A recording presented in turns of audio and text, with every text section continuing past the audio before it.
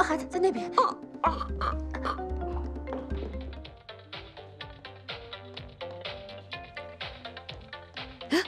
这就是迟墨的妈妈，跟脑补的完全不一样。这就是老太太中的奇葩啊！你好，你看我，迟夫人。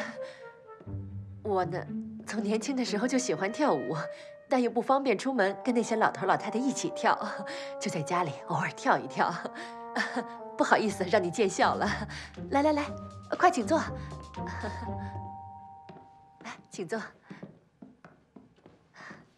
吃葡萄。谢谢。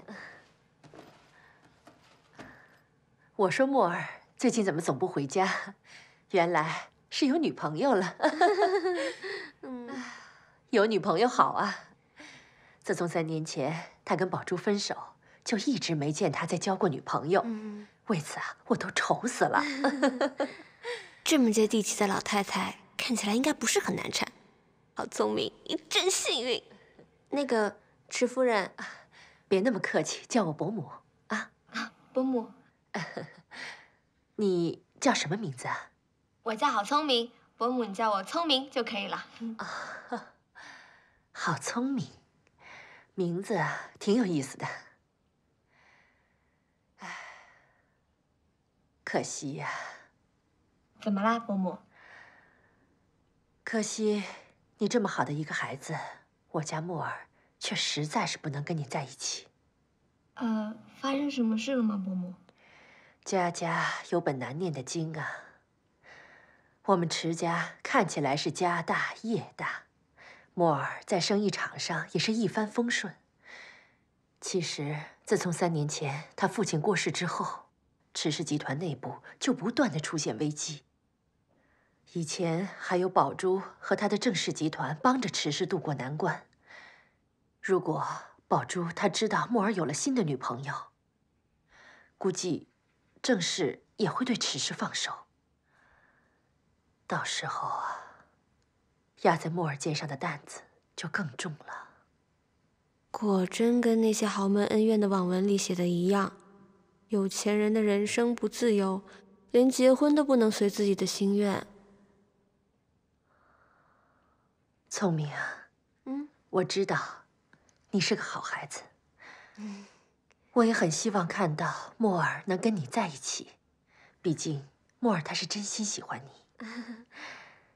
但墨儿身上有迟氏的担子，关系到所有迟氏员工的生计问题。你说该怎么办呢？放心吧，伯母，其实我跟迟墨有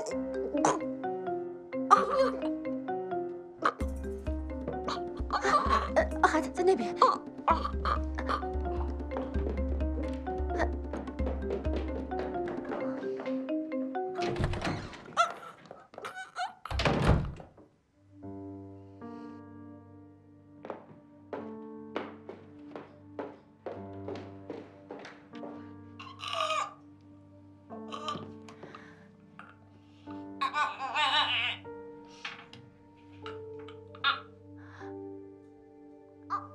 难不成他在装孕吐？哼，就这演技，50块钱一个盒饭，打发了。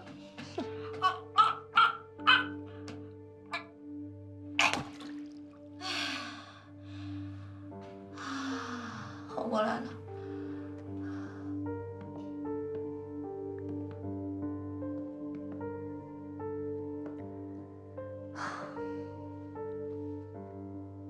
我见到那个叫郝聪明的了。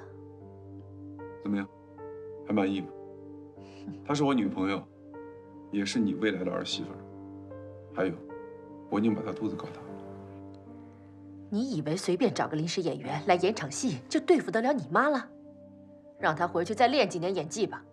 没有什么特别的理由，你应该继续跟宝珠在一起。我说了很多次了，我跟她没有任何感情，我不想再跟她纠缠下去。郑氏和迟氏之间的利益关系，你不是不清楚。你要是不处理好跟宝珠之间的关系，整个迟氏都会被你给拖垮的。回头把那个郝聪明给打发了，去找宝珠。我做不到。你，们两个没事吧？啊，没事。莫儿好久没回来看我了，我们有很多话要聊。不好意思啊，今天不能留你吃饭了，找人把他送回去。